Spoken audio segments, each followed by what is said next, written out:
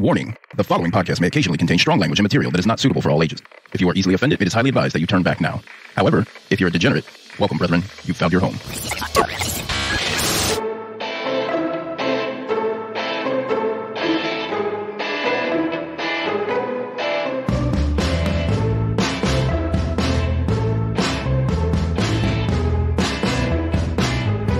Welcome to the Crime Diner, where we share eats and treats while spilling the deets. We're the podcast formerly known as Wine, Dine, and Storytime. I'll say that for the whole year, I think. I think that's a great idea. Yeah. So we changed our name. There.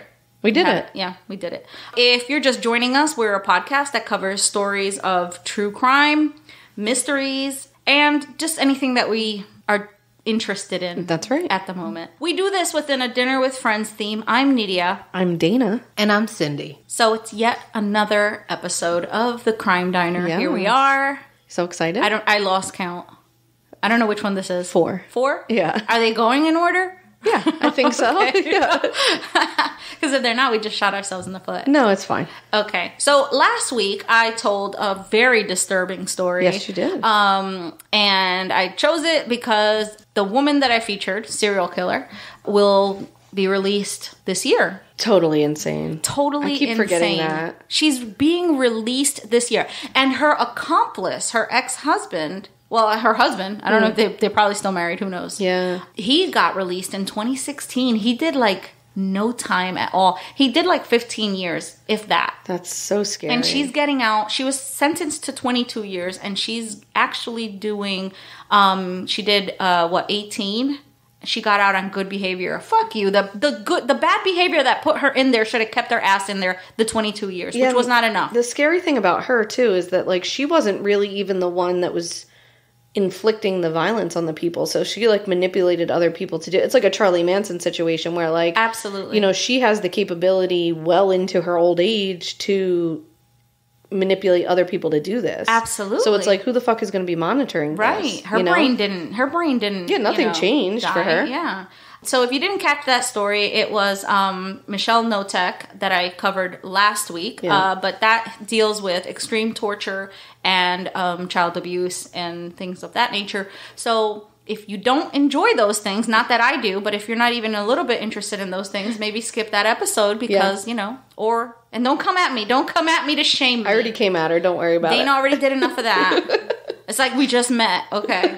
It's so true. I keep being surprised by you. Well, you keep it fresh. I am not, like I said, I am interested in those things because I am interested in all dark things, but I don't watch, you know what? I don't like gore. I don't like gory movies. I don't like scary movies like that. You're like a walking contradiction. I really am. I can't deal with child abuse where there's no survivor. I can't deal with that stuff. I don't enjoy those stories, but I'm very interested in stories of mind manipulation where Stockholm Syndrome's involved, and Yeah, I get that. The psychology of that is very intriguing to me. It's scary. It really is. It's it really very scary. is. Because really, you can be your mind is so easily manipulated. Yeah, I mean, especially when you're taking advantage of people who are vulnerable. Yeah, are vulnerable, or they count on you, or they think you're their friend, or it's just also with her, there was she was the source of everyone's survival, their food, their clothing, their sustenance, anything and everything. So it's it's hard for them to leave, Yeah. Especially the children, of course. Right. Well, on a lighter note, if you took my pets aside, if my pets were allowed to talk, if they were given the gift of voice and communication, they would probably say the same thing about me. What, that you're mean to them? That I'm mean to them, that I withhold their food and bathroom time. That I'm trying to kill them. Yeah, I'm sure. I've seen your sausages on legs. I know that's not true. You're definitely not withholding food. Definitely not. Anywho, so that was my story last week. And I will remind you that Dana has included timestamps in the story. So if you do not care for our little charming, carefree banter, just skip right on ahead. That's right. Yeah, you're a stranger to us. We don't blame you. Go straight to the darkness. Right. So what are you going to tell us about? Yeah, this week we're not going to be so dark. I am going to tell you about England's longest serving spy. So another English story. I like it. England, you know what? A lot of true crime and, podcasts, they focus a lot on shit that happens in the U.S. But outside of the U.S., there's this whole world. Yeah. And, wait, what? Yeah. It's not just for television. The story, she's a spy for England, but she is not British, so. Oh. Yeah. Yeah. I gotta say, I got a message from one of our friends in Scotland. And they ended their message with a little X at the end, which is their thing. Instead of doing LOL or an emoji face, they actually do a little X at the end of their text message. No way. And I learned this on TikTok. And if you don't do an X at the end of your text messages, people are like, why are you mad at me? What? So they actually, when they messaged me today, I was like, oh my God, I got my first X from one of our UK listeners. Oh, that's so funny. That's cute. I didn't know that. It's like if you text a teenager with any punctuation, they're like, what's your problem? Why are you mad at me? Natalie always used to say that, but I'm like, girl, I'm a teacher. I have like... Sentence structure. Yeah, I have sentence structure. I can't just I'll put a question mark. Yeah. Or if I'm mad, I'll put if it's an angry question, I'll put question mark, exclamation point, exclamation point. Right. I'm extra mad questioning you. That's right. Yeah. Okay, so Dana's going to tell us about this English spy. Yeah. But first, the food. Let us pray. Bless us, O patrons, for these thy gifts which we are about to receive from thy donations through Patreon every month, under the power of the V. Bad bitches. Cult. That's a fucking baby hen. I can't eat that child. Well, you've had it before because I've made you Cornish hens in the past. Yeah. I love a little Cornish hen. Are Cornish hen little people hen? No. That's a baby hen? Nydia. It's a little chicken. But is it an adult little chicken or is it a baby chicken? It's a different breed of chicken. It's a different breed of bird. So, but it is, right? It's like, that's not a baby. No, it's not a baby. It's a... Bitch, you eat lamb and pig's feet and all kinds of other crazy intestine and shit. Yeah, but that looks like a fully formed chicken, only miniature. Nydia, it's a you've Cornish had game Cornish hen. hens before. Oh, it's like looking at me in the face. Like, that's a little body. Are you okay? Like, what, are you okay? I'll eat it. I'll be happy about it. I fully fed this to you for Christmas last year. Yeah, Really? definitely. Yes. And it looked like that. Mm-hmm. Yes, I probably just served it up on the plate so you didn't notice it was came like a chicken. That looks like a fucking You never baby. made a whole chicken before? Yeah, but not that tiny little guy. That's a baby. It's not. It's a Cornish game hen. It's like a different kind of bird. It's like if you ate a duck or it's a different bird. They're just little. Okay. Like a quail, but not really. Okay. It's a Cornish game hen. Why'd you do that little I don't know. Don't they have little things that they flop around on their head? They're cute. Since when do you give a shit about that, though? No, I don't. It just shocked me. Okay, so that's because they normally serve it up to her on just the one half and just put it on her plate so that she doesn't realize. Wait until you get to the little leg. The little leg's so tiny. It's the baby wings and the baby legs that are doing it for me. They're like chicken wings. Sadly, you've already had them because I fed this to you. This feels wrong. Okay, well, so this morning I sent you a text message about the theme, and I said Polish or Jewish, Polish/Jewish food. Mm-hmm. So what do we have here? Well, we have the Polish kielbasa mixed in with Polish potato dumplings. Potatoes. Yes. Potatoes. There's mushrooms and onions and kielbasa and bacon all thrown into that side, right. But I know how weird you are about encased meat. Yes, I don't love it. But I do like kielbasa. Isn't that weird? You kill me because I wouldn't have bought the Gamish corn hens? No, I don't. Cornish hens. I don't love encased meat. You're not wrong about that. Okay, so that's why I'll probably pick the skin off. You're fine. But that's why I bought the hens. You're sweet. You don't have to do that. I keep telling you don't have to do that kind of stuff. That being said, because I knew you were going to get something you didn't like, I also made a dessert that Nydia might not like. And I was going to bring her a piece of cheesecake, and I totally forgot that. Oh. So yeah, you don't have to do that for me. I will eat things I don't like. I'm like a full-ass adult that will eat plenty of things that I don't like. Okay. This smells delicious if it's any consolation. It smells so good. All right, let's go for it.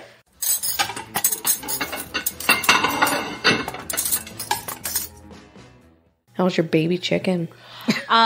I felt bad at first, but once I got a taste, I have a little pile of baby bones. I do too.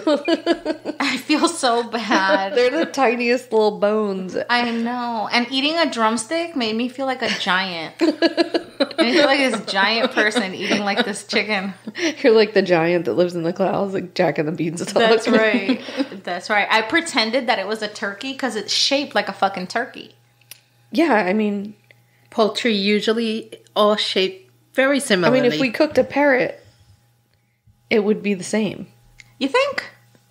Have you ever seen one of those parrots that like walk around on the videos where they pluck all their hair off and they like just look like a raw chicken like walking around? Oh my god, that's so sad, Dana. They do that because they're mentally ill. They do it because they're anxious. Yeah, they're mentally ill. Okay, I mean, but it still looks like a tiny chicken walking around. No, we're not going to make light of parrots' mental illness. We're not. All right, I'm sorry. That was too far. Too far. That was too far for me. You're right. So, yeah. So sorry. What'd you think of the dumplings? See, the food was delicious. Yeah. Cindy is a whiz with the spices. Yeah. I must say, she threw in some bacon and some mushrooms, my two favorite things. She could have literally been serving me vomit, and as long as the mushrooms and the bacon were in there, oh my fucking God. Hard disagree. but the potatoes they were good. It was like a gnocchi, right? Gnocchi. It's very similar to a gnocchi, but bigger, I guess you could say. What are we drinking? So what we're drinking, I haven't actually tried it. Nydia's making me scared to try it. It's strong.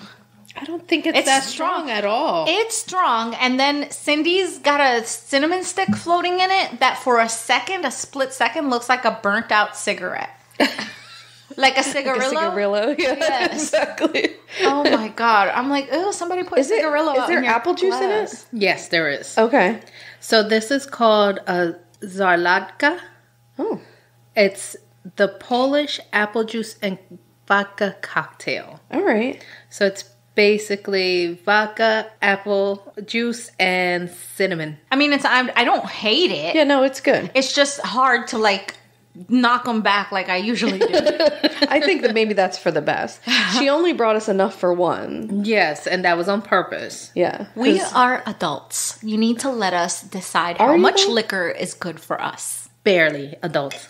Zlarka is actually Polish apple pie, so that's why they call this drink that. Okay. It does taste like an apple pie. Yeah, it really does. Yeah. Mm-hmm. You know, I didn't have it without the ice in it, so I just went and got everybody ice. Nydia had, so I don't know a comparison. It's a lot stronger. But it's good. I think it's pretty good. Yeah. I prefer it over wine, honestly. What?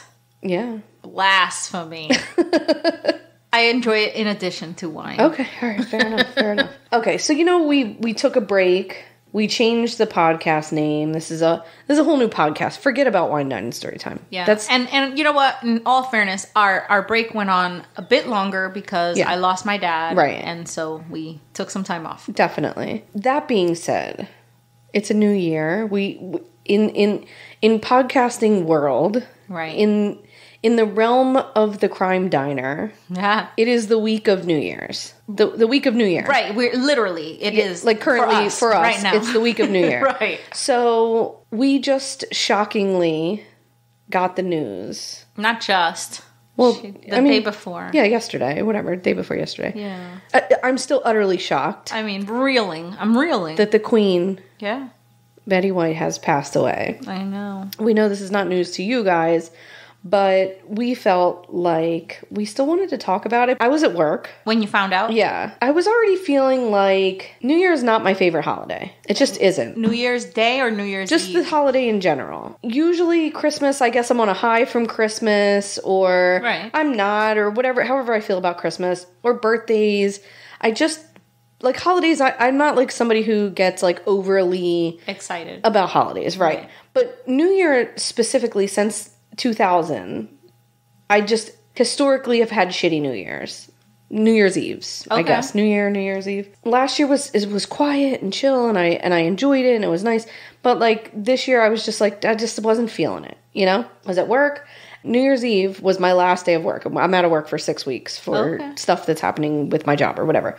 And so I was like, that was what I was excited about. Like, we're leaving. This is my last day of work. So I was like thinking about my last client. I'm like, this is going to be my last client of the year. And I always think that at the end of the year. I'm like, this is the last person I'm going to work on this year. And I get a text message from my son, and all it says is, she fucking died. Because he had texted me like a series of text messages, but the first one I saw was, she fucking died. And I was immediately, his girlfriend is here from New York. And I was like, oh my God, did his girlfriend die at my house? Like, what the fuck? And I like opened my stomach like dropped to my knees. And I opened up the text message, and it was, Betty White died. She fucking died. It was just like, that was how I found out. And I was like, not better. Not better. Not better. No. Like, not better at all. And then just like, I'm laying on the couch. I was, in my pajamas for New Year. And just TikTok after TikTok after TikTok of like people singing the song and like talking about Betty White. And I was like, this is so fucking sad. Like, it's just so sad. It's also she did like, she pulled like the ultimate Irish exit where she's just like, goodbye. Yeah, like, she didn't even say goodbye. She just fucking peaced out. And it was like such a punch in the face, because literally like a couple of days before, it was like, she's going to make it to 100. This is crazy. She's going to be 17 days. I know. I was planning to watch her 100th birthday episode thing that she was doing. I didn't even know about that, but I mean, I went to see Spider-Man, and they were advertising for it at the movie theater. Oh, really? Mm-hmm. So we were all fully aware that there was going to be an 100th fucking birthday extravaganza. And she was like, you know what? Yeah, no. No, I'm not going to do that, actually. I think I'm going to sleep in. I did see a funny TikTok that, like, you know how people portray, like, the devil or God or whoever, and they'll go back and forth as their self. And it was like, the guy was like an angel, and he was like, did you get that old white lady? And he's like, yeah, I got her. And he's like, kind of weird you made me take her just before her 100th birthday. And then God's like, the queen is only 95. And he's like, the queen? He's like, is that Betty fucking White? What the fuck is wrong with you? And I was like, that was the first one that like made me laugh about it. Oh, no. Which also would be very sad if the queen died. But like for us over here. Right. I mean, that was like the equivalent. I mean, we're just as sad as I think people will be when the queen goes. Well, I was preparing for New Year's Eve dinner, and my wife comes down the steps just full sobbing, nothing but wet face and tears, and showing me that she passed. And I'm like, I can't. I'm like, nope. I texted Gage back, and I was like, I'm just going to go to bed. I was like, I'm done with this. I'm done with this. I can't take one more thing. I'm done. And I did. I came home, I got my pajamas. I stayed up to do the live with Cindy, and that was it. I just imagine her, like, just, I don't know. I just imagine her just doing it her way. Do you know who Glennon Doyle is? No. She's, like, an author. She writes, like, I don't want to say self-help books, but, like, she's a therapist or something. And she writes good books that are, like... Anyway, she had made a tweet that was, like... Maybe Betty White just didn't want you to be mad at 2022, so she left like before, so that you wouldn't. Oh, so that you wouldn't start the year. You wouldn't start the year off right with that sadness, because she would know how sad you were. And I was like, that's the most Betty White thing I've ever heard. Honestly, honestly, I saw that. They were like, because I think all of us would have automatically given up. Yeah, we would have been like, fuck 2022, we're done with that. Right. And honestly, that really feels like a Betty White. Like, just watching all of these videos of her, and like, she's just like, she's funny and she says dirty things, but then she says like the sweetest, nicest thing, and you're just like, God damn it. She was probably like, let me just give these kids some hope for 2022. Yeah, 2022 is going to be okay. At least Betty White didn't die in 2022. Yeah. You know what I mean? Yeah. Let's not speak that into existence. Truly. I mean, I just, the one thing I will say about it, and we can move on from here, but like, it is nice to know that like, she's the most like bipartisan thing. Like, everybody across the board, spanning race and age and political agenda, we're all sad about Betty White dying. Like, you know what I mean? Like, there's nobody that's like, nah, fuck Betty White. You know what I mean? It's like, okay, at least we can all agree on this, that this is really fucking sad. Yeah, exactly. So with that being said, how was your New Year's? That was my New Year, man. I came home, I got my pajamas. I did a little cry on the couch, and then I let it go. 2021's done. A Betty White cry, or was it just like in general? Dana? Yeah, like this is sad. I forgot I hated New Year. I definitely don't like it. It's always sad. I cry almost every New Year. Really? I didn't last year, but in the grand scheme of the last since the 2000s, yeah, I really don't like that holiday. You know what I don't like about New Year's? I don't like expectations. I don't like expectations for anything. Right. I am not an expectations girl. Yeah. Because I don't like being let down. And usually when you have these, expectations of this like fabulous thing, it always lets you down. Right. So what we did this year was I gave my niece money, and I'm like, here, go to town, whatever you want to make, whatever you want to, but I'm not taking care of it. You're the younger crew coming up. That's right. This is all you. So we all got together. I mean, and we're fucking sad. We are sad, broken people. Right. We just lost my dad. Yeah. So my mom, I didn't want her staying home, being depressed and everything, and that's where the day was heading.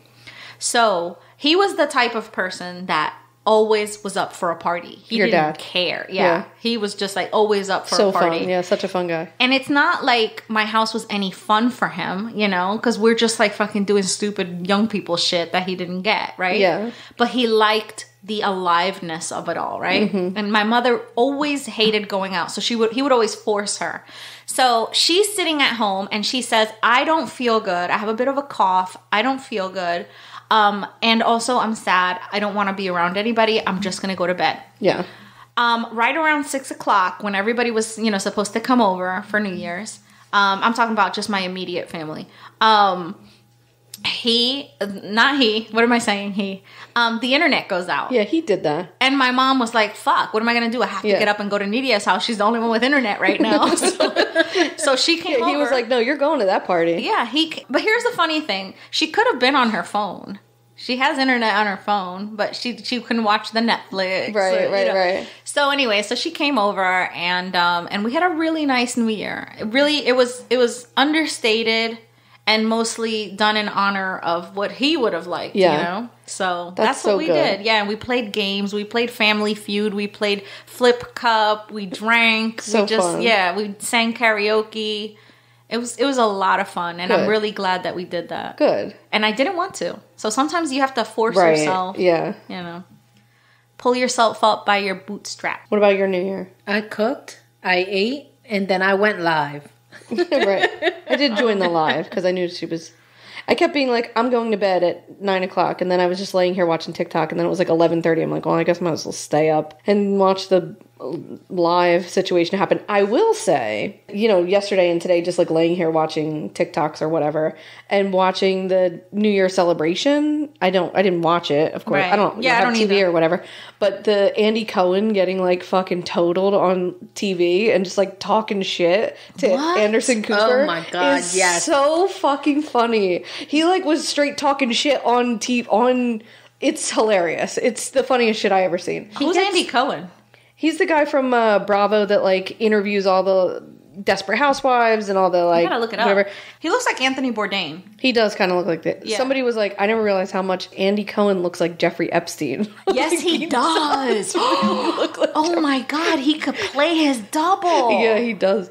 So he was talking shit? It's fucking hilarious. Like, he gets so drunk and he's like talking shit to Anderson Cooper. Like, he's like, God. Yeah, it's like Anderson Cooper every year has to babysit Andy Cohen for New Year's because they've done it for a couple years, and he's always trash drunk.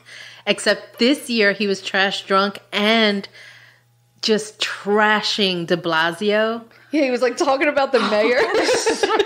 And you can see Anderson Cooper just trying to pull him off of the bike. He's putting his arm around him like, it's okay, guys. And he's like, nah, he's the worst. No one likes him, blah, blah, blah. Oh, my God. And then he, like, says something to Anderson Cooper, like, you like doing that in the bedroom, don't you? Like, whatever he said. And Anderson Cooper's like, because, you know, Anderson Cooper don't play that shit. No. He is a true, like... He's classy. He's a classy broad. Yeah.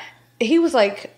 You could see the look on his face, like, tomorrow when you're sober, I'm going to punch you square in the fucking face. It's so Dude, funny. all of the... I just looked him up because I forgot what his face looked like. All of the headlines for the things is Andy Cohen overserved on New Year's Eve.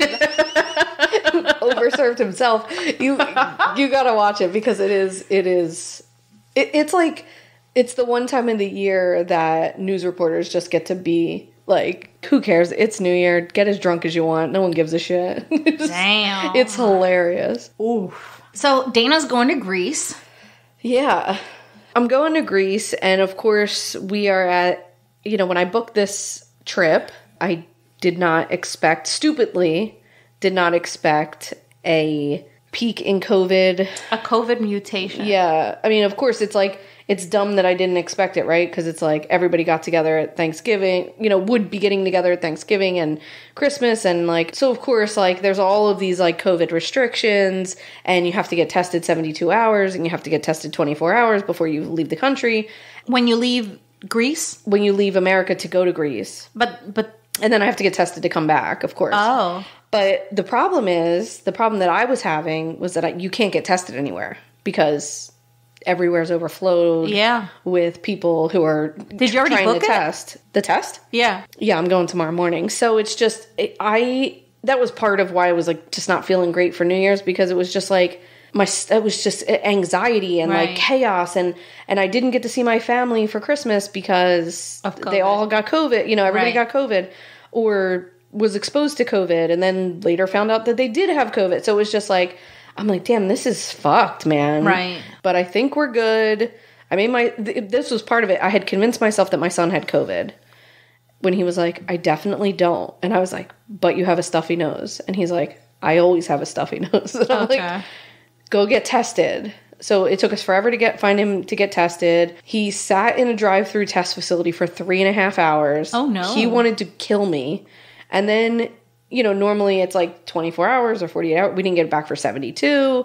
And I was like, we killed my grandmother. We killed Cindy and Nydia. Everybody, like, I just like I had worked myself up so much into a tizzy for them to text him and be like, you don't have COVID. And he's like, would you chill the fuck out? And I'm like, you know, so then, you know, he wanted to go to his cousin's right now. I'm like, you can. Okay. And he's just like, girl, you need to chill the fuck out because this is like, you know.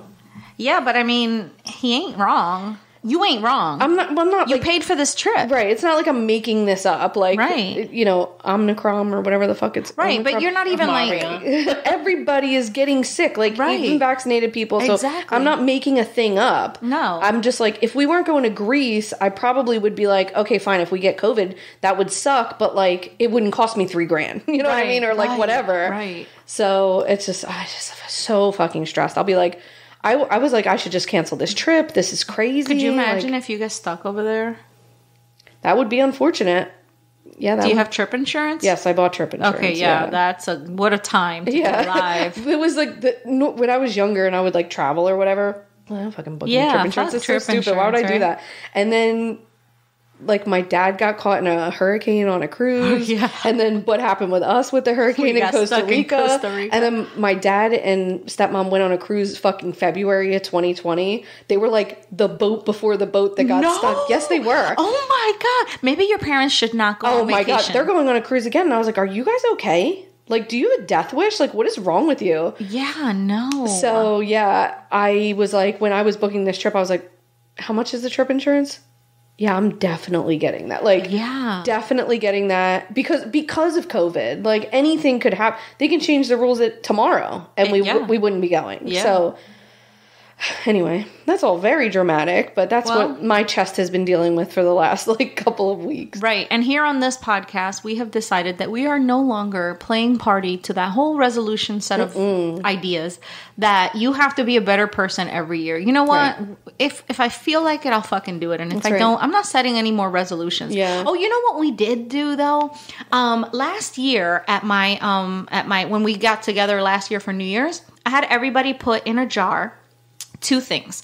One thing that they would like to have left behind, and one thing that they're looking forward to happening in the year. Okay. So I forgot about the fucking jar. Yeah. And everybody just anonymously did theirs, And I forgot about the jar, found it 2 days ago, pulled it out. Perfect. And we read through everybody's little wishes. So cute, yeah. And it's so funny because most of us had our wishes come true. That's good. The goals that we set. Yeah. Like my niece was like, she had just started her YouTube channel and she was like, I want to get to 1,000 followers. And she broke through that and then some, you know? So she was like, oh my God, that's so funny that we did that, That's so sweet. So it was actually really cute. And we did it again this year. So that's good. That's a good little tradition. That's so fun. Yeah, it was really fun because they didn't remember that we did that. Yeah. So pulling that out, it was like, oh, that's where my head was. That's where my, Yeah. It was nice. That's sweet. Yeah. Better me for the new year. It's like, fuck that. I'm as good as it's gonna get. I might get worse. Yeah. Exactly. The problem is we generationally and you guys and the generation before us, really had that mindset beat into us of you got to lose weight in January and it's a fresh start and you got to have blah, blah, blah. And we're just like, yeah, all of what's happened to the whole world over the last couple of years is yeah, I mean, are you good? Are you surviving? How you doing? You breathing? You getting food? You I think that's fine, right? Listen, I'm all for a resolution. That's all fine and well because it's better to try than not have tried. You know what I'm saying? Sure. If you feel like you want that improvement. Want that, right? Yeah. Yeah. But there's all this pressure that you need to do this, and you really don't need to do anything. You are fine existing. You're fine. Existing as you are fine. Unless, of course, you're not fine. Right. But you don't need to do it for anybody else. You need to do it for yourself. Sure. So all I'm saying is you don't have to pack yourself into a fucking gym come this January or whatever. Just do it when it feels right for you. Yeah. If you want that, if you even fucking want that. How about we all make a resolution to gain 10 pounds and actively go after that? Nailed it. Say no. I support that, honestly. I'm just saying, resolutions never come true, right? So let's resolve to fucking gain 10 pounds. Let's resolve to lose money for once. I do that every time. Don't worry about that. Let's resolve to, I do love goal setting in that I'd like to travel 5 times this year, or I'd like to, things that are enjoyable and pressure free. And if it doesn't happen, then it's something to look forward to next year or so, whatever. But to put something on yourself in the beginning of the year is I'm going to lose 50 pounds. And then if you don't do it, you're I'm a loser. I suck. I'm worth. It's just why set yourself up like that? Yeah. Yeah. That's what I want to save $50, dollars a week. And it's but my car broke down and then you didn't do it. And it's just all of this negativity that's surrounding it. It's just why? Why are we doing that to ourselves? Steve Harvey has this thing. I saw this on TikTok or I saw this somewhere. Yeah. And he said that you should set yourself 300 things, like a vision board, 300 things. And every year, every so often, you go back and you check how many of those you were able to check off. Like what we did. Remember that 101 and 1001? Yeah. And when you look back, you're like, oh, I did that. Yeah. And, or I checked this one off, and look at all the things that I was able to do in 1001 days. Yeah. So I have that book in my car. I drive around with it. Oh my God, I changed your life that way too. But I'm such a hero. You're such a dickhead. And I open it every now and then. I've been many times able to cross things off of it and many times not. Part of it, I got fucked over because of COVID, But also, I will say, much of it I was able to complete because of COVID. Really? The bike riding stuff and, exercising in a way that, I enjoy. Right. I think one of the things on my list was ride my bike 5 times. I rode my bike every day for 6 months to the point that up to 25 and 30 miles a day. Like, that was a thing that I never thought would happen, and only happened because of COVID. Because when I went back to work, I was not able to continue to do that. Right. All right, well, do you want to have dessert? Yes, Let's queen. do it. What is it? What is that? They are Polish lemon tea cookies. They're fucking gigantic, first of all. That is not a tea cookie. This is like the Tea cookies are like the size of like a $50. This is like the size of my fist. Yes, I did not realize that. Yeah. I have no idea how to make cookies because I don't make cookies. Yeah. So when I looked it up, it said that it makes 35 cookies. I'm like, that does not There's make 4 cookies here. 35 cookies. Okay, let me put this in context. They are the size of a teacup platter. Exactly right. They're humongous. What are they filled So with? it's a tea cookie because it's the size of a fucking teacup platter. They're gigantic. They call it lemon icing, but it's kind of a buttercream. It's a lemon flavored buttercream. Holy shit. This episode is fucking giant to fucking Lilliputian. tiny baby chicken, giant cookie. Yeah, now I'm gonna feel like a little tiny little creature. Where it's like an Alice in mouse. Wonderland episode where eats the tea, grows real big, eats the chicken, grows real small. Wow. Okay, all right, let's have it. Let's have it.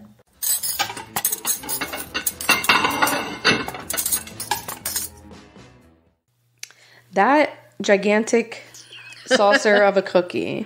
I liked eating Cindy's cookie though. Yeah. I didn't think I was gonna like it, but she turned me. I like Cindy's cookie too. I like that cookie. It's big, but it's a good cookie. I mean, of course Cindy's cookie's big. Come on. The cookie itself, very mild flavor. Yeah. Very, but once like you a get sugar in, cookie, just like a regular old sugar cookie. Once you get in there, the cream is tangy. It was really tangy. It was hurting my throat.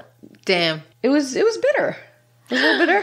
Really? It's called lemon. It's lemony. No, it was so good. I think the fact that the cream had so much flavor and the cookie was so mild, it really worked well together. Right. That was so good. That was an ode to, remember the episode of Saturday Night Live where Betty White comes on and she's talking about her dry muffins? Oh, yeah. About how her muffins were moist. That shit sent me. This is the fucking best. Oh, God, so sad. Well, do you want to hear a story finally? Absolutely. Okay. This is where people who came here to hear content, the moment you've been waiting for. Yes. The moment you fast forwarded to.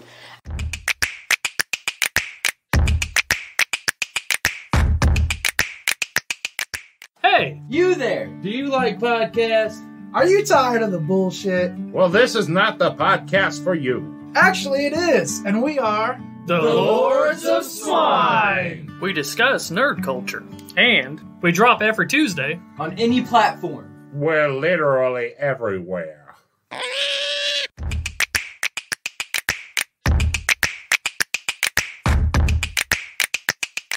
So I got my story from Wikipedia, notablebiographies.com, and militaryhistory.org.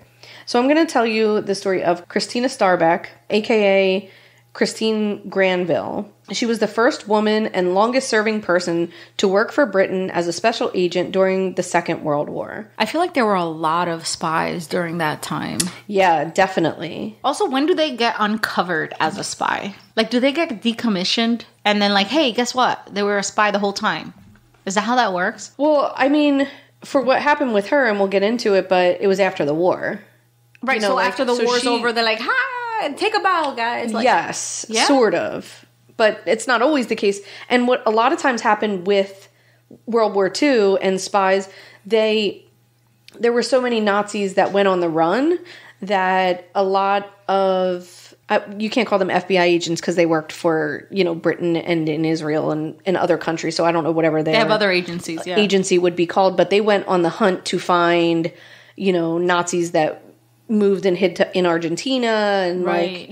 Then of course we had the Cold War. So then, they transitioned into fighting the Soviet Union and then eventually the Russians. So it So it would behoove a lot of them to stay undercover. Right. But that's not what happened with Christine. Okay. Count Jerry Skarbek was a Roman Catholic and a banker, and he had gotten himself into some debt and financial trouble. So his family set him up in a marriage of convenience to Stefania Goldfeder, but she's the daughter of a wealthy assimilated Jewish family, and they got married in December of 1899. So after the wedding, Jerry used her dowry to pay his debts and then continue to live this lavish lifestyle. They had their first son, and then his name was Andrew, and then their daughter Krystyna. And she was born in 1908 in Warsaw, Poland. So she took after her father's side. She really loved to ride horses, and she would ride astride the horse instead of side saddle like women usually did at the time.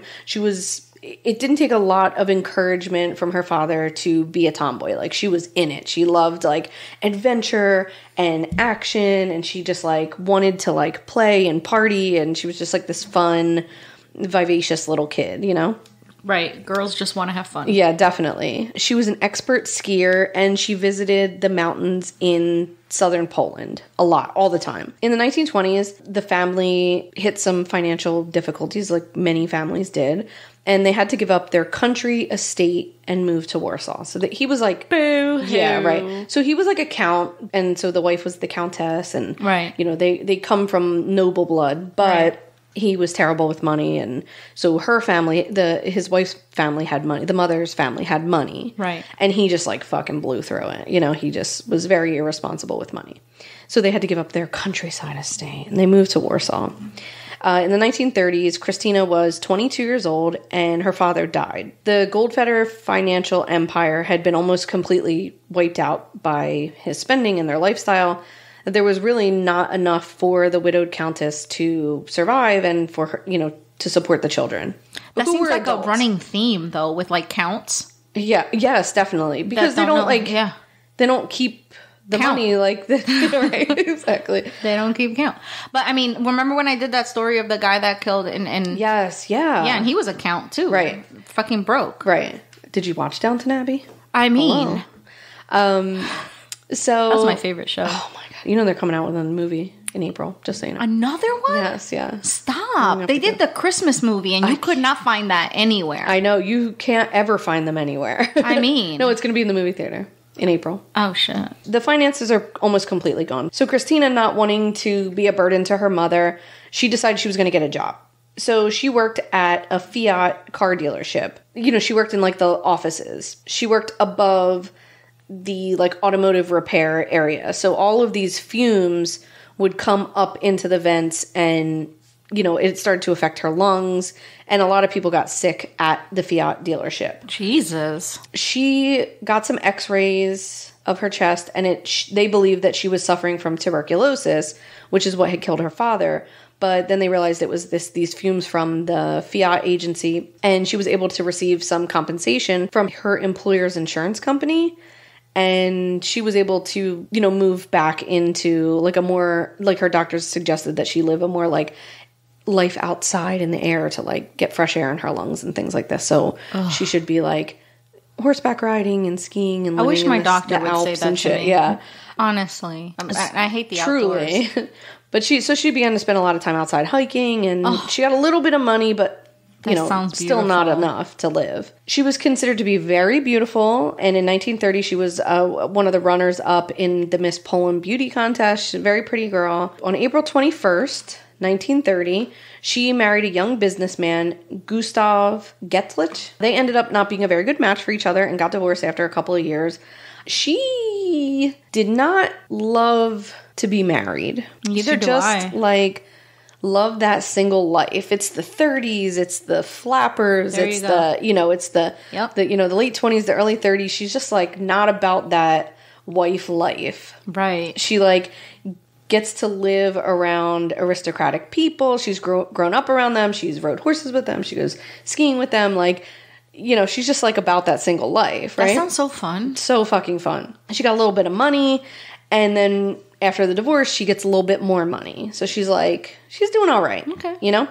But, you know, she's dated other men here and there, but it was difficult for her to find a husband because she was a divorcee. Gasp. you know how we feel about divorcees. Well, how does 1930s They feel don't about? like it. No. They don't like it at all. I'm twice divorced. She started dating some guy, and she like thought maybe they were in love and he was going to propose to her. And his mother invited her to lunch. And she was like, okay, it's gonna, like, she's gonna, like, see whatever. I can see the writing on the wall. And the mom was like, you're done. You're done. No. She broke up with her. The mom broke. Stop. Yeah. Why? Because she found out she was divorced? I guess, yeah. She was like, you're not good enough for my son. Oh Get my the fuck out of here. God. Yeah. Wow. And, like, just a series of things like that happened to her in her early 20s, you know? So one day she's on a ski slope in Poland, and Krystyna loses control, and she's like flying down the mountain. Oh my God, you know. And this giant like Hulk of a man just comes out and like steps in front of her and catches her, you know, saves her from imminent death. You know? Right. And her rescuer, his name is Jerzy Gazecki, and he's just like this. He's older. He's a little bit old. He's like in his 50s, so he's way older. Yeah, like twice her age. But he's like, he's a brilliant, moody, eccentric man. He comes from a wealthy family. He does not play by the rules. He previously worked in the United States as a cowboy, a prospector. He like was a chauffeur for the Rockefellers. Like he was just like, he just was like living his life. He very world traveled. And she was like, yeah, this is the kind of guy I need. Like, she wants excitement. She wants fun, you know? Eventually, he had become an author, and he had traveled the world in search for materials for his books and things like that. And so on November 2nd, 1938, Krystyna married him. And their marriage was not the best. She found it very difficult to be a wife. And soon after the wedding, he had accepted a position in Ethiopia as like a diplomat to Poland through Ethiopia. He served as Poland's consul general. I don't know what the fuck that means, but that's what he did. So that was in September 1939. She hoped moving to Africa would be a good change. She's like, this is going to be so exciting. I don't love being a wife, but like, fucking Africa in 1930. Like, this is cool as shit, you know? Right. Africans might not love that, but she was like, hell yeah, this is going to be great. They arrive in Africa, and days later, Germany invades Poland. So they're in Africa. They've been there like 2 fucking days, and their home country is under attack. And it's bad. You know, Poland, it's bad. They freak the fuck out. They sell their car. They're headed, they need to get back to Poland. They're all of their family is there. Like, what the fuck? We're joining this world war, you know? Right. And they want to help. They sell their car. They get on a boat because they couldn't just like fly back into Poland now, you know? So they get on this boat, and it takes them slowly to London. So while they're on the ship, there's like a lost and found bulletin board every day. Like the ship crew would say what was lost or things that they found or whatever. So like under the lost and found bulletin board, it said like lost women's underwear. And then wait, what? Whatever. That was what was missing that day. Okay. And then lost Warsaw. And that's how they found that. They found out that Poland was lost to Germany. Okay, that maybe not the women's underwear. Like, those two things should not have been on the same bulletin So there was board. some, like, controversy of, like, was this just, like, Britain's way? Because Britain was not in the war yet. You know, this was, you know, Britain is not part of it yet at this point. Right. So, like, and this was, like, a British boat to London. So they were, like, were they just, like, it was funny? Like, it was a joke. But, like, there was a lot of Polish people on the boat. So they didn't take it that way. Like, they didn't find it funny. It was very tragic. Yeah. So that's how they found out that German forces had conquered their country. By the time they arrived back in Europe, 200,000 Polish people had been killed by Germany. That's insane. Yeah. I mean, within... I can never wrap my brain around World War II. Yeah. I can't. I just can't. The death and destruction is just... So, like, what we were talking about with you last week, about, like, the things that, like, pique your interest that like you just can't like understand it, but you want to. That's World War II for me. Is like I could talk about every aspect of World War II until I'm blue in the face because I just can't fucking understand how this shit happened. Right. And on the same note of me defending myself with telling stories of torture, we totally did a World War II episode full of torture. Oh yeah, full of it. Yeah. You know, in the growth of this podcast, you know that I cringe at some of the early episodes, you know? And there are some that I'm like, ooh, maybe we should not have told that story. Especially after the Trevor thing. You know, after the episode with Trevor and the Signal Mountain murders and like having someone who was affected by it so deeply really made me be like, what the fuck is happening here? You know what I mean? Like, what are we doing with this podcast? Because these are people. Right. And, like, I get that you get that, and I know that I got that before, but, like, to have somebody reach out to me and be like, hey, you were talking about my dad, and that hurt my feelings, even though he didn't say that, but, like, of course it did hurt his feelings because he reached out to us, and he wrote a fucking book about it. Right. So, like, yeah, it definitely makes me be like... But it also made me feel good that he approved of the way that we covered it. Definitely. And he thought we were respectful of it. Sure. So it's like, you know. Yeah. I don't know. So anyway, they arrive in London. It's October 6, 1939. Her husband tried to join the French army, like the Polish resistance of the French army. But he's like over 50. He's like recovering from a collarbone injury from skiing. Like he's got all these injuries because he's like an old dude. I mean, he's not an old dude, but for the time, he's like an old dude, you know? Yeah. And Frances is like, no, dude, go away. So she's like, but I can join. And they're like, woman, sit down. Exactly.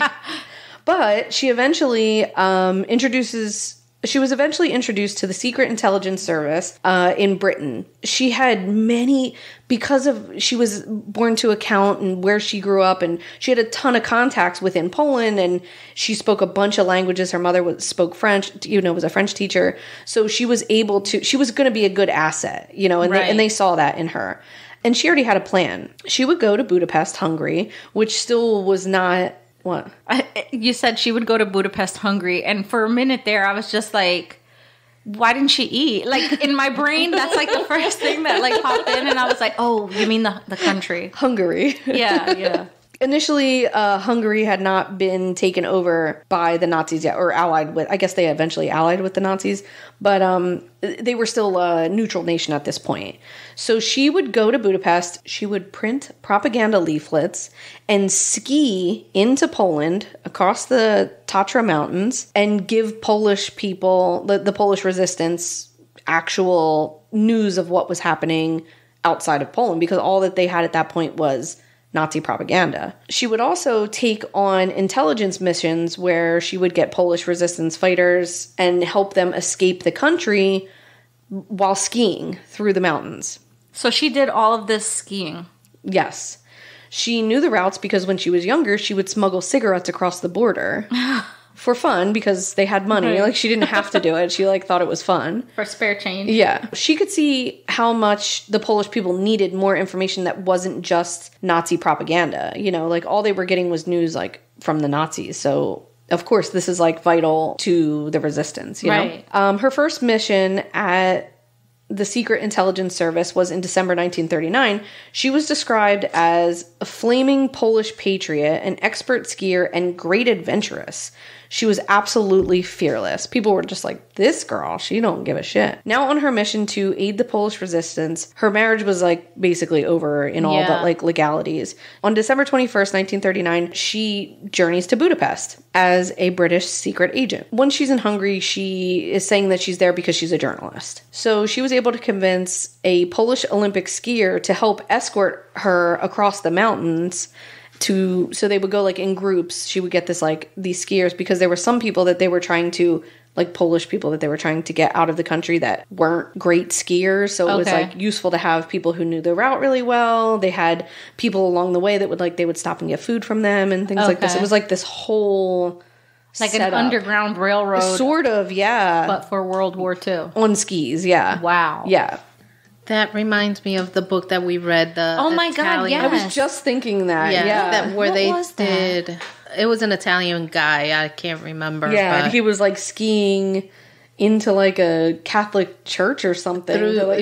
It was a connection with some Catholic priest or something, that they were escaping people. When she was in Poland, she was able to locate her mom. Even though Krystyna was not registered as Jewish, her mother was. Oh, shit. And Krystyna knew what was happening. Everybody knew what was starting to happen. And she pleaded with her mom, please just, let's get you out of Poland. Let's get you out of here.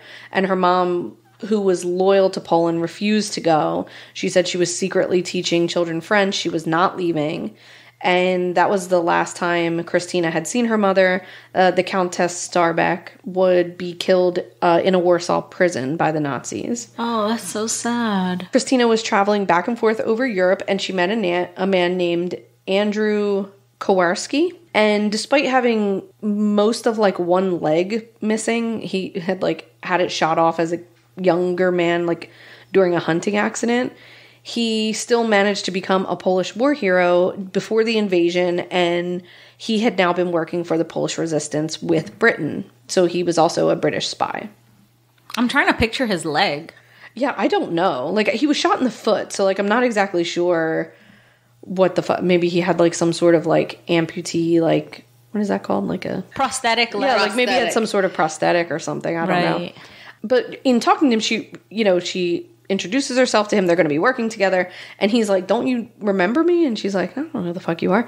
And he's like, we played together as children. My dad would bring me to your house, and while they did business, and they would like play with the horses and shit. So like he knew her from when they were children. Aww. The two of them began working together. They became friends, sometimes lovers. Ooh. I will say that Krystyna loved her some men. I like that. She loved it. Go get it. Yeah, she was like about that life. Why not? Yeah. Also, I love a woman in the 19-aughts, whatever the fuck it was, doing the thing that nobody was doing. Yeah. And not giving a single fuck about it. Not giving a single fuck. Yeah, she just was like, I fucking love it. I'm a fucking spy, bitch. Ahead of her time. Yeah. For sure. So she's like, yeah, like that's fine. So initially they're working in Hungary, and that was okay until Hungary got taken over by the Nazis, and it became really dangerous. So they were arrested in 1941 and interrogated by the Gestapo, which is normally like, it's a death sentence, you know? Oh. I mean, they would like beat the shit out of you until you like, I mean, the Gestapo was not. She was questioned. Yeah, they were arrested and they were questioned. Oh, shit. So what she does is she bites her tongue a bunch of times and fills her mouth with blood. And then she coughs in their face and says she has tuberculosis. She like coughs and like coughs up all this blood. And they were like, tuberculosis, like, yeah, that was like, they were like, get the fuck out of here. And they just like threw them out. And but why didn't she, I mean, you would think they would just kill her so that she couldn't. I think maybe they were thinking like she was already going to die. Plus, I don't know what their knowledge of TB was at the time. And I don't even know if it's true, but like, what if their bodies were still contagious? Like, TB is like, it's like fucking COVID. Right. Like, it's just in the fucking air blowing everywhere. Like, if you got caught, like, just get the fuck away from here, Yeah. That would be my assumption as to why they didn't kill them, but whatever, it worked. And they got the fuck out of there. So they're released. They begin working with the British ambassador in Hungary, and they were issued British passports. So Andrew became Anthony Kennedy, and Krystyna became Christine Granville. And she would use this name for the rest of her life. She also took 7 years off her passport, off her age. Oh, of course.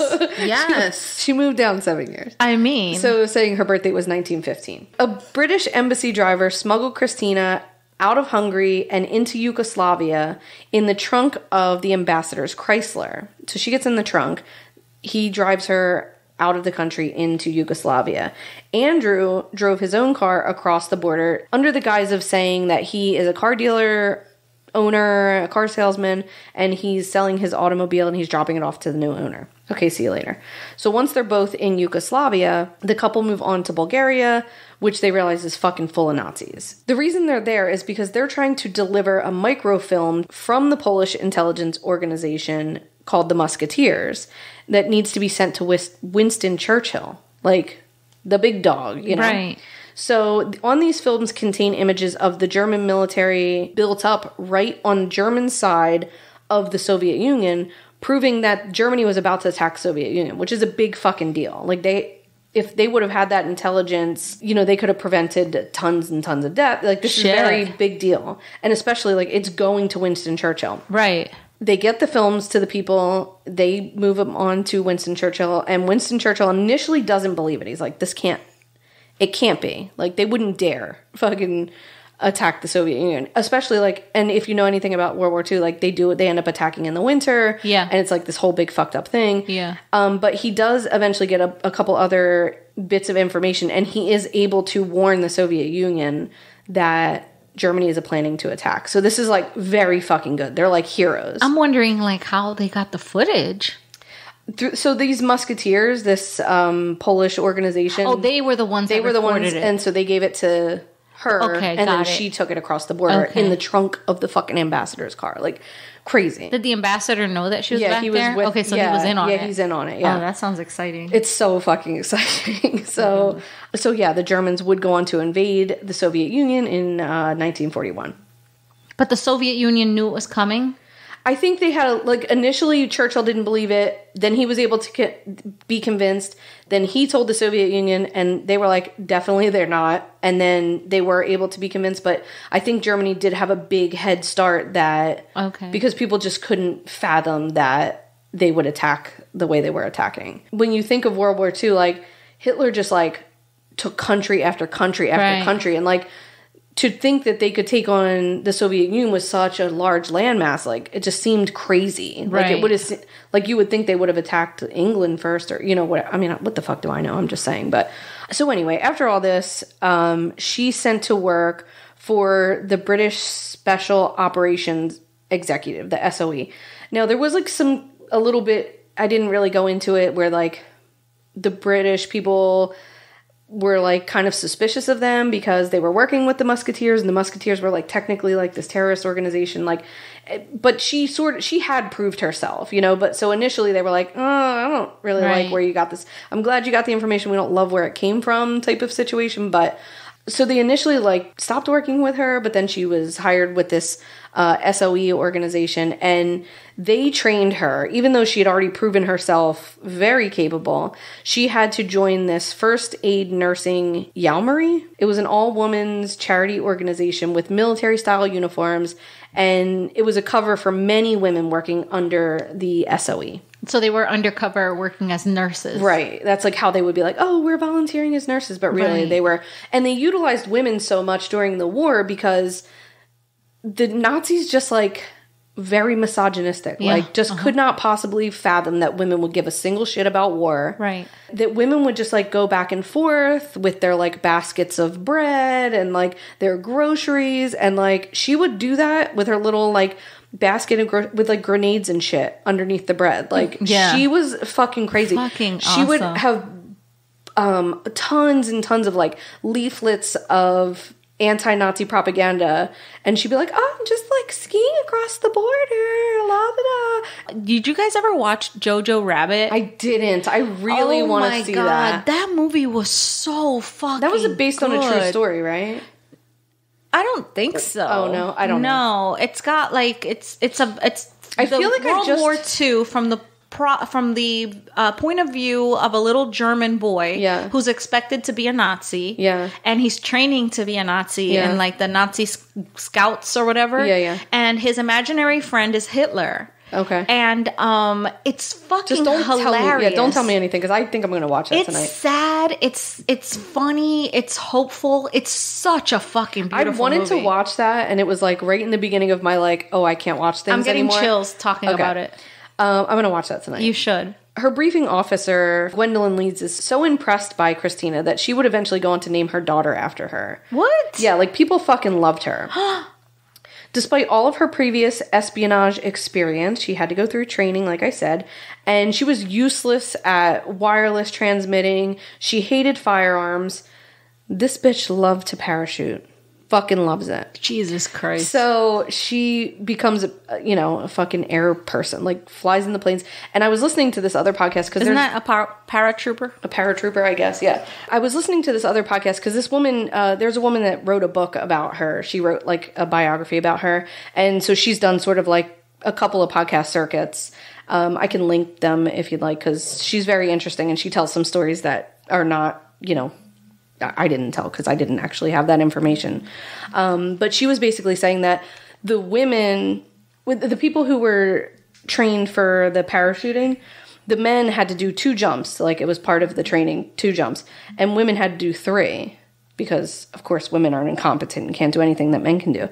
Is it because the air gets under the skirt and they do Mary Poppins kind of thing? Right. She just, like, come down with her umbrella. Yeah. No, she believed that it was part of a way to keep the women from ever completing the training. You know, it was a good way to keep them down. It's so stupid. But anyway, she completes the training. She's like the best. Right. So their original plan was to parachute her into Hungary, but this was canceled, and the reason it was canceled was deemed little short of homicide, quote unquote. Like, she would be killed if she fucking parachutes into Hungary. So they just, like, scrapped the whole plan. But wait, why? Because it was in the middle of the fighting? Yes, like, they were just like, we're Jesus definitely Christ. not fucking parachuting you in here.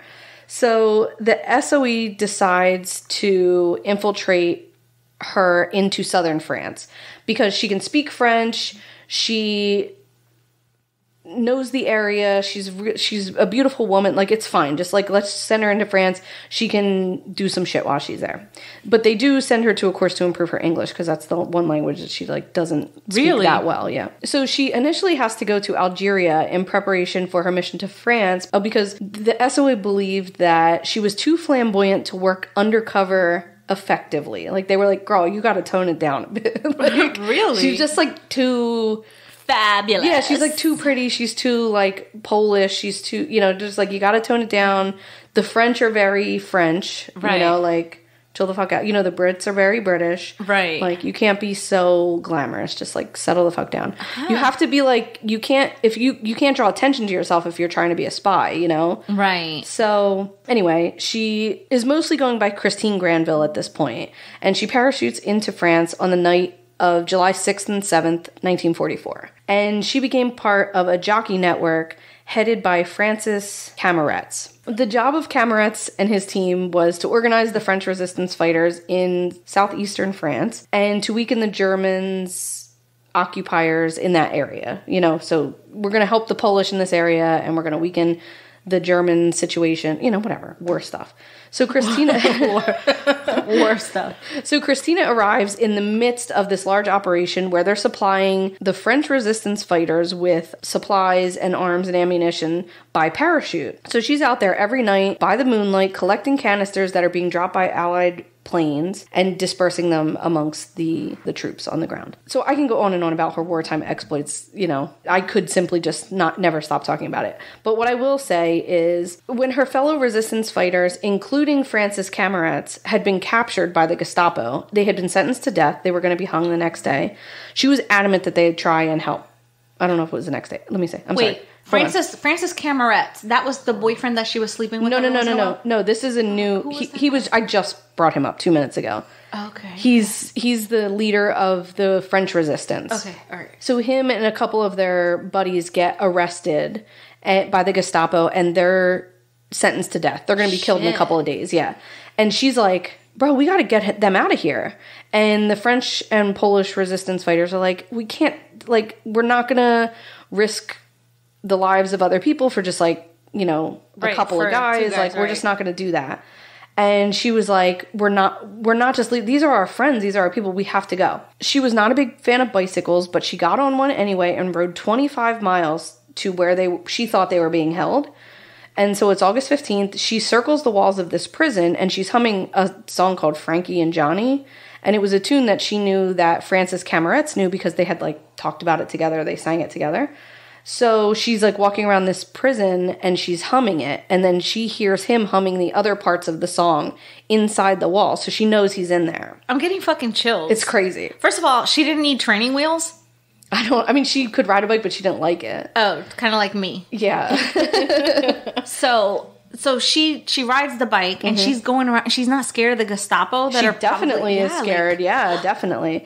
She takes a chance and she goes up to like a liaison officer between the Gestapo and whatever. She goes up to this officer and she's like, Francis Cameretz is my husband. And I am the daughter of General Bernard Montgomery. This is like a big wig general guy for the British Army.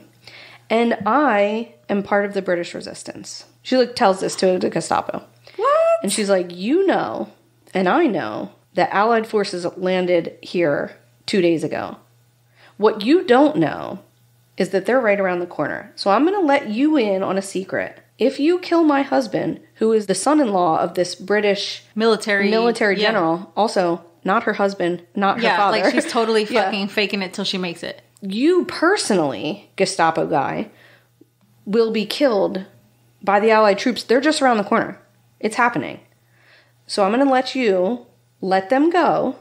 I'm going to give you 2 million francs. And How much money is that? Like, that sounds like a lot of hot dogs. It sounds like a lot of francs. I don't know. But you're going to take this money, and I'm going to let you let them go. And they're like, I think that's a great idea. Here, hold this gun and let me piece right on out of here. So in the morning, the men are marched outside, they think, to their death. Oh my God, they're what marched a surprise. right out to her standing by a waiting vehicle. And she gets them out of there. Where is the movie to this story? I'm going to tell you why we don't have a movie to this story at the end of this. Shit. Francis Cameretz would go on to name his daughter after Krystyna as well. So 2 days after she frees her friends, the Americans come and liberate the area. So she was not fucking wrong. Okay. She knew that they were close, but she did not know how fucking close they were. She fucking took a chance. Yeah. Francis and Krystyna met an American commander, Brigadier General Frederick B. Butler, and they offer to help. They're like, let us help. We've been in this area. We know the area. We know what we're doing. We're helpful. We're on your side. And, of course, the American dismisses them as bandits. I was like, get the fuck out of here. Wait, what? He's just like, get out of here. You guys aren't part of it. Just go away. Yeah. She's so fucking pissed. She's like shaking with rage that another general, like the general's aide, has to come and be like, girl, you need to chill the fuck out. Like, what? She's fucking pissed. The SOE teams return from France in the autumn of 1944. Some of the British women who were part of the SOE, they stayed on to go fight in the Pacific part of the war, like against Japan. But since she was Polish, she wasn't really a British woman, they thought it would be good for her to serve as a courier for missions with her homeland. The problem was that the Red Army, the Soviet Union, they had taken over Poland. So what happens at the end of the war is like the Soviet Union and America and Britain were all allies. When they went to like divide up all the countries, they didn't really do it very nicely, and that's how the Cold War sort of starts. This is so not like, you know what I mean? This is just very like rudimentary. So this is like how America and Britain and the Soviet Union start to like have problems with the Soviet Union because they want to like, who's going to be in control of all this area that Germany had taken over? Right. So the Soviet Union takes over Poland. So since she had worked for the Brits, technically she was like not an ally to the Soviet Union. You know what I mean? So they didn't want her in Poland. It wasn't safe for her to be in Poland anymore because now it was being run by the Soviets. Right. And in fact, her brother had been killed after the war from the Red Army. It becomes too dangerous for her to be in Poland, and she goes to work in Britain, despite all she had done to aid the Allies during the war, and all the awards and medals she was given after the war, which were tons of them. She didn't get the one thing she felt she most deserved, which was British citizenship, which made it impossible for her to get a job to work in the government, which is what she found most fulfilling. She wanted to like work for the British government and continue helping rebuild, and she couldn't do that because Britain wouldn't give her citizenship, or they kept like dragging their feet. That's fucking wrong. It's really fucked up. She found it really difficult to like adapt back into civilian life. She had to take a job as a housekeeper, a switchboard operator. She worked at a Harrods department store. She applied for a job at the British United Nations mission in Switzerland, but she was turned down because she's not a British citizen. So in desperation, she took a job in 1951 as a stewardess on an ocean liner. Is that what that's called? A stewardess? Yeah, it's like, you know, someone that works just like a flight attendant, but a stewardess, so she was I guess. Like Julie, like on the Love Boat? I never saw the Love Boat, but yeah, probably. That was before my time. Sorry, kid. Another way of her calling us old. I understand the concept of the show, but I don't know any of the characters or what they do. So the ship's captain said that all the crew members should wear their wartime medals. He's like, wouldn't that be so great? Like, we're like so proud of being British and being whatever. So she wears her medal. She has gotten all these medals for all of the service that she'd done. The other crew members just fucking simply could not. They were like, how could a woman get these medals? These are medals for men. Did you steal them from a man you were sleeping with? No. How could you? And especially, the women especially were really cruel. They were just like, you probably just slept with a guy and he gave them to you. Yeah. Catty bitches. Yeah. So And many of the English-born men were just like, how could you possibly have more and better medals than me? Like, I was, like, on the front lines, but she was, like, doing some ill shit, you know? They had medal envy. Definitely. So there was one bathroom attendant named George Maldoni, and he took her side. He stood up for her, and she was, like, so grateful, because she's like, what the fuck, man? Like, I didn't want to wear these medals. Like, initially when she was given the medal, she was like, I don't want to take the medals until you give me citizenship. Like, she was pissed about it. But she wore the medals because her boss told her to wear them, and so she was really grateful to this guy who, like, stuck up for her. Unfortunately, he took her gratitude and misinterpreted that as, like, affection. What? And you fucking creep. He became obsessed with her. He followed her around. He stalked her. And she's like, bro, just fucking leave me alone. Like, ew. Just go away. So she was just like sort of floundering at this point. It's like years after the war. And she just like doesn't, you know, she's not happy. So she reaches out to Andrew, the guy from her childhood that like she was a spy with, and like her friend that they, you know, he's like, you know what, come here, come be with me. Like, we'll find you something to do here. Like, we'll do some cool shit over here. Like, whatever. Where was he at? I believe he was in Hungary. Okay. I believe he was in Budapest. Okay. I wish I knew. I'm sorry. So she had a flight, and the flight had to get canceled till the next morning due to like engine failure. Okay. So she got to spend one more night in London. So she went to dinner with some friends. Krystyna was a very passionate woman. She loved action and adrenaline. She loved men. She had husbands and many lovers over the years.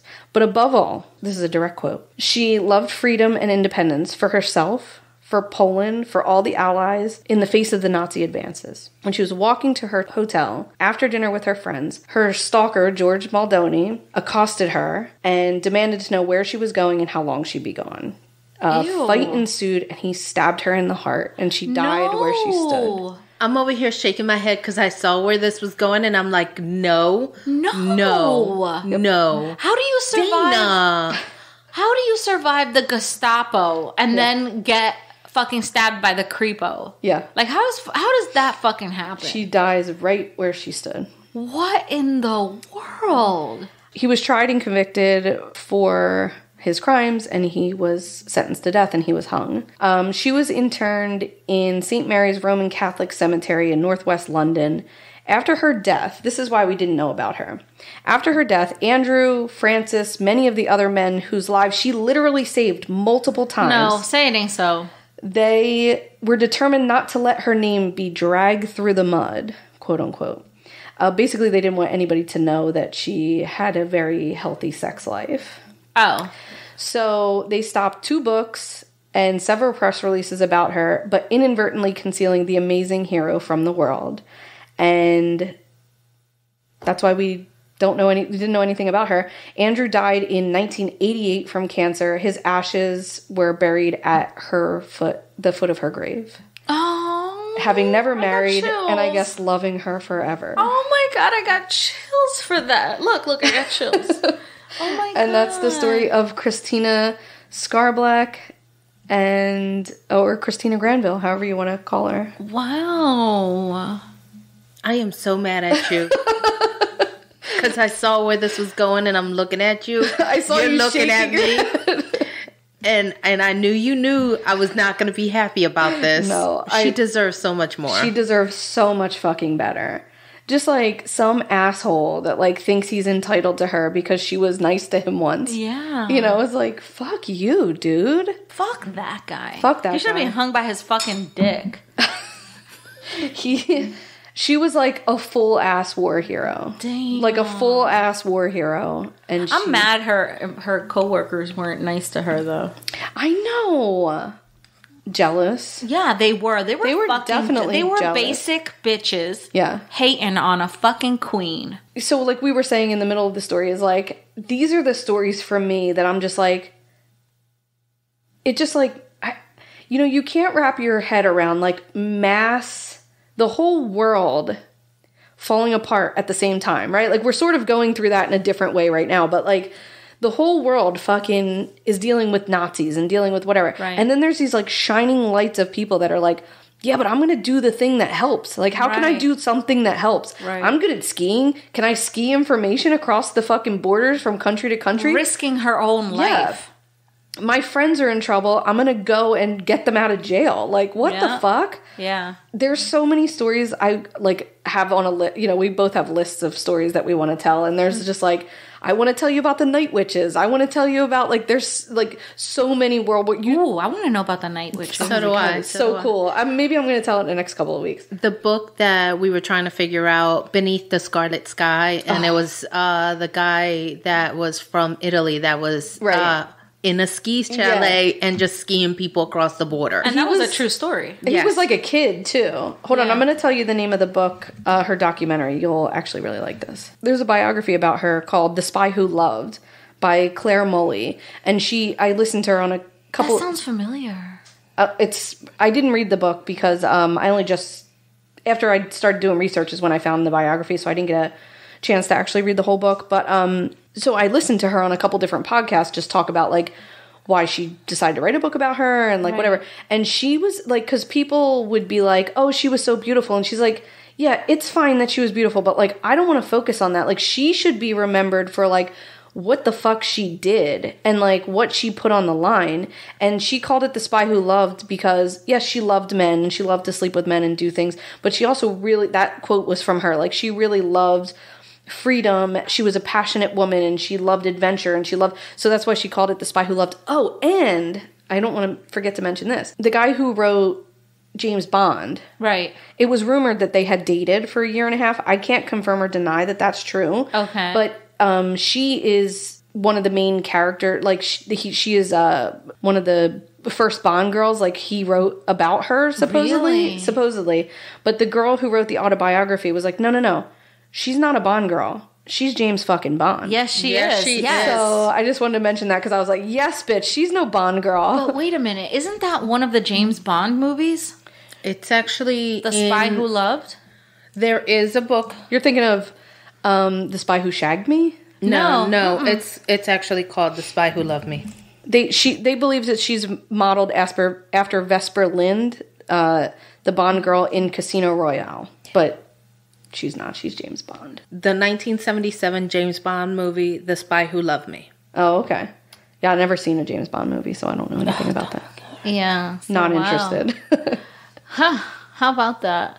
Isn't that interesting? Yeah, but she definitely would be the James Bond character. Like, get the fuck out of here. Also, why don't we have one of those movies? Why don't we have one of those movies? Get on that. Sure. Bring me a movie. We all know how well the changing Ghostbusters to all-female cast went. Truly. Oh my god, people lost their fucking minds over that. People fucking hate that shit. Relax. I love it, but people hate it. Yeah, oh well. Fuck those people, who cares?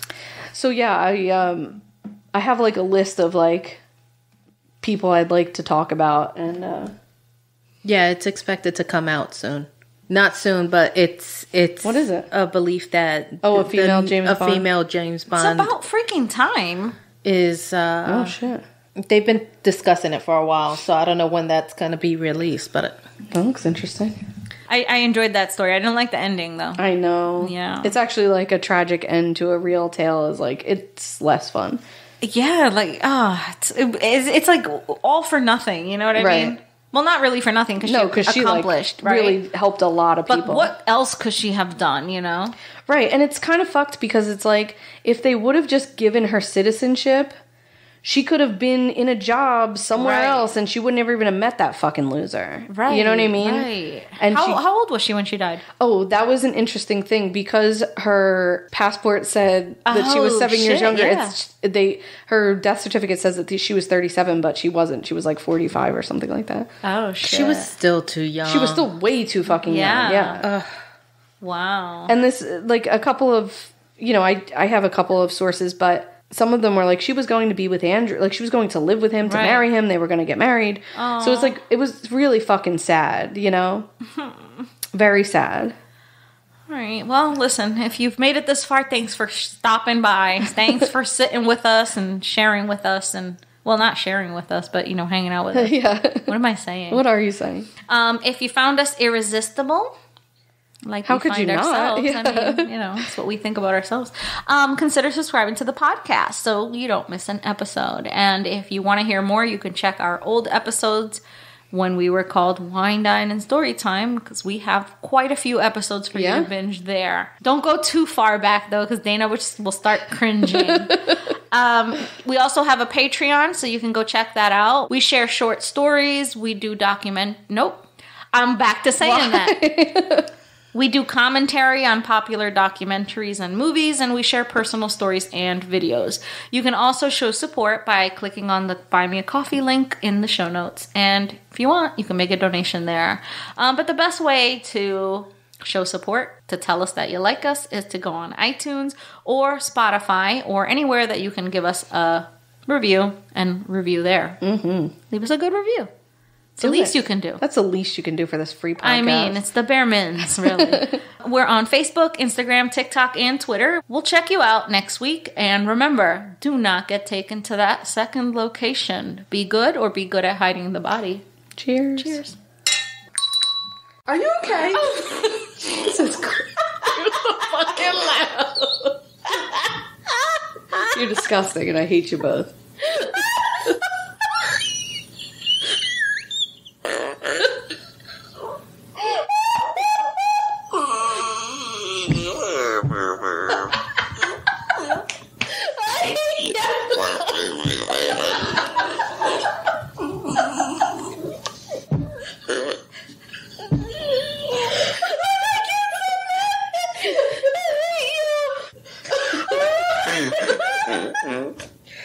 Oh, God. I'm crying. Oh, my God. And holding my pee because I almost fucking beat myself.